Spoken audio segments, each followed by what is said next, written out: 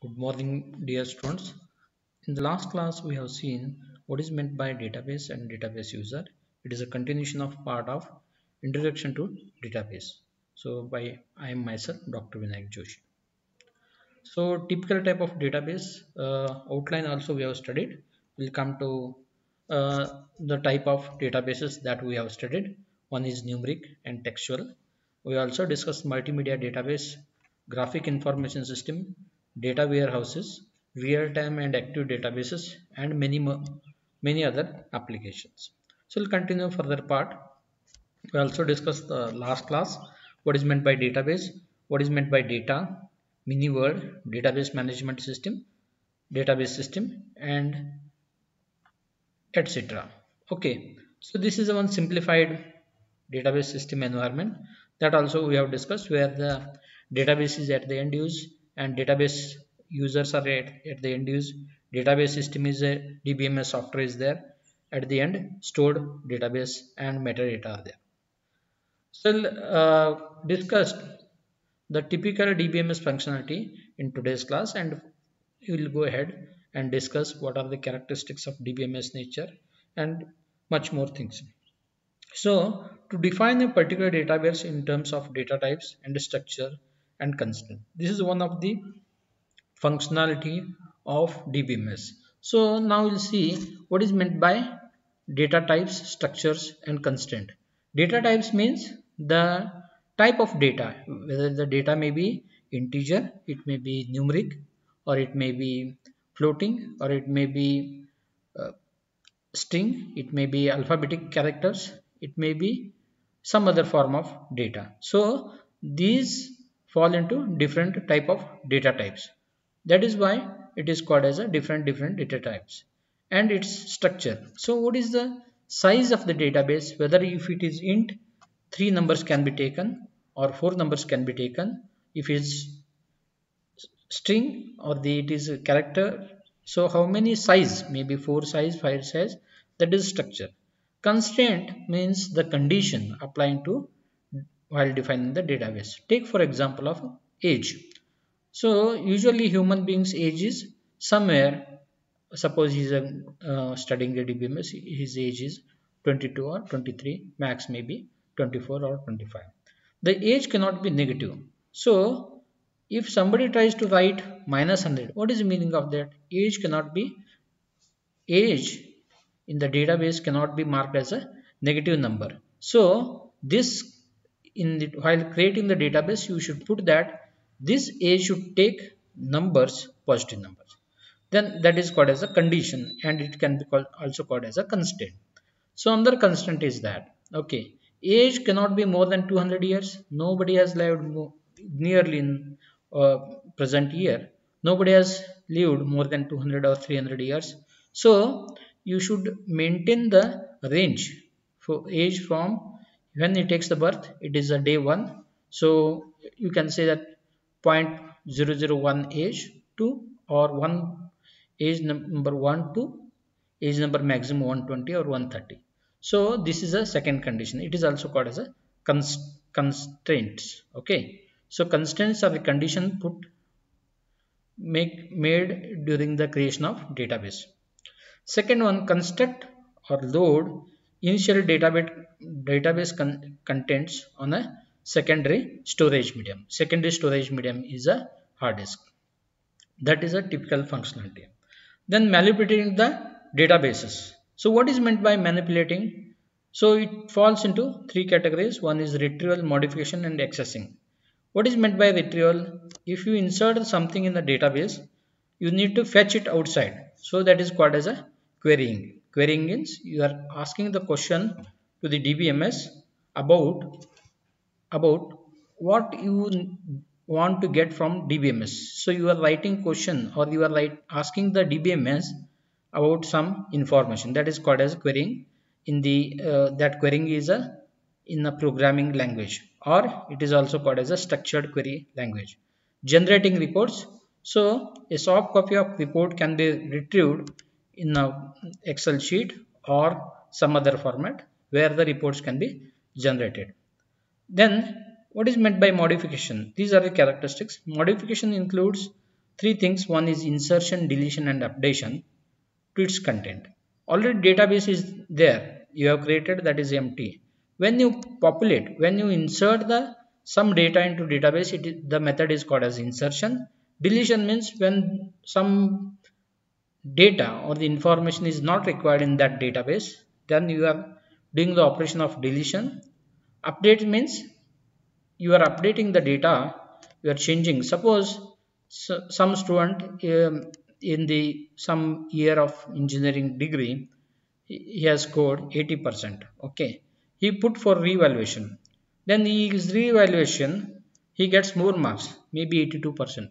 So you want to update the database, so this is a updation method. So you will update from 80 to 80 to 82 marks, or he may, if he have got 85, you will update from 80 to 85, and that is called as a updation.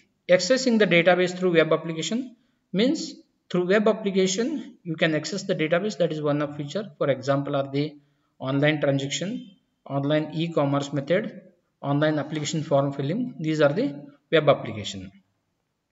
Next main thing is a processing and sharing by set of concurrent users and application programs, yet keeping the data valid and consistent. So this is it can be explained as a database can be shared, okay, while processing also concurrently by many users.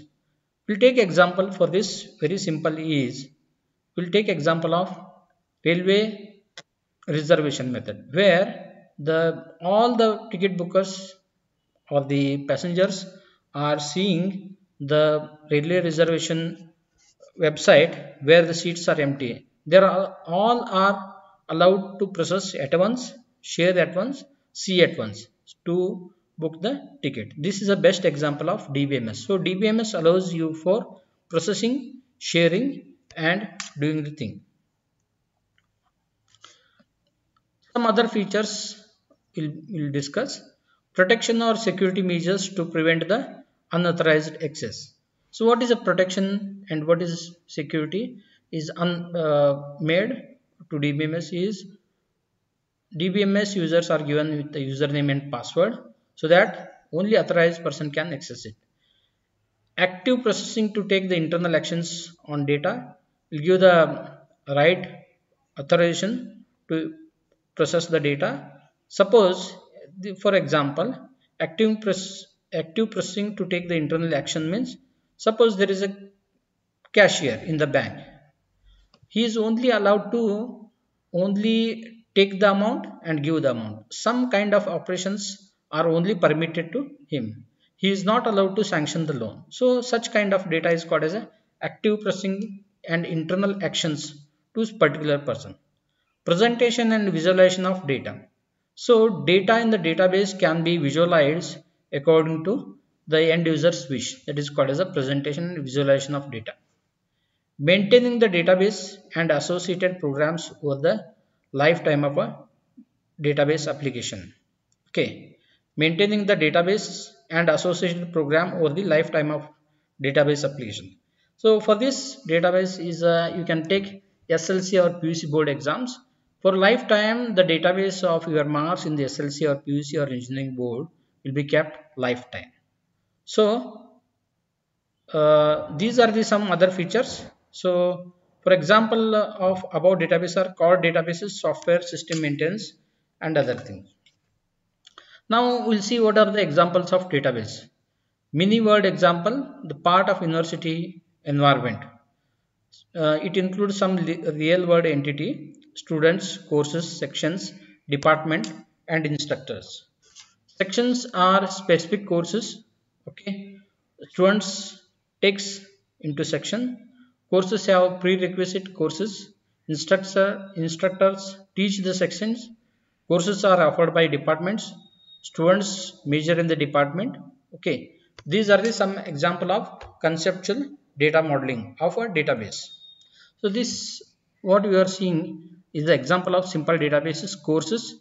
It contains 4 columns. One is course name, course number, credit hours and department. In the course name, introduction to computer science, the course number is CI 1310, course credit is 4 hours, and department is CS. Similarly, section has got the 5 columns. One is section identifier, course number, semester, year, and instructor. Grade report contains 3 columns. One is student number, section identifier, grade. The prerequisite are the course number and prerequisite number. These are different type of databases, and it can be said as a simple databases. Now the main characteristic of database approach. So there are so many important characteristics. We'll go one by one. First one is self-describing nature of database. So what is the self-describing of database? Is one of the very important characteristic approach compared to file system. So a DBMS, a fundamental characteristic of database approach is a database system contains not only the database itself, but it also complete definition of description of database structure and constraints. This definition is stored in the database catalog, which contains information such as structure of each file, the type of storage format of each data item, and various constraints that we have discussed. What is meant by constraint on the data, like a age cannot be negative. The information stored in the catalog is called as a metadata. That is a data about the data. It's called as a data dictionary. It describes the structure of primary databases. The catalog is used by the DBMS software and also by database users who need information about database structure. A general purpose DBMS software package is not written in a specific database application. Therefore, it must refer to catalog to know the structure of data files in specific databases. So, in traditional file system processing, what happens? The data definition is typically the part of application program themselves. Hence, these programs are constrained to work with only one specific databases whose structure is declared in the application program. For example, the application program written in C++ may have struct or class declaration, and in the COBOL program it has the data division and statements to define the files itself. Where the file processing software can access only specific databases. DBMS software can access the diverse databases by extracting the database definition from catalog.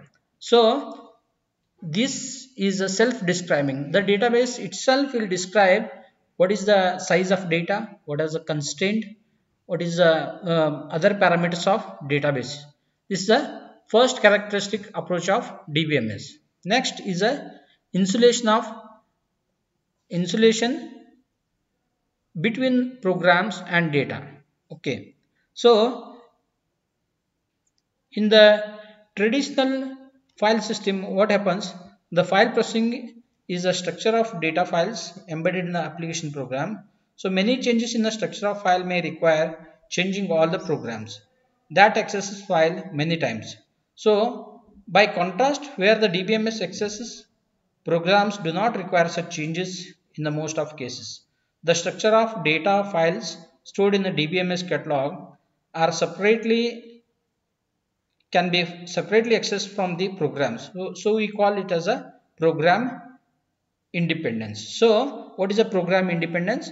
So when you write a DBMS in a file, the DBMS information is stored in the file itself. So any changes made to program are also allowed to, any changes made to program can also information need to require the change of program. Here in the DBMS you are not allowed to change the program each time. It allows changing a data structure, storage organization without having changed to DBMS access program. So these are the some simplified version of database catalog. Okay, here relations it includes relation name of the column. The column is a database column name, data type, and it belongs to relation. Okay, so with this we'll stop and we'll further continue the further characters in the next class. Thank you.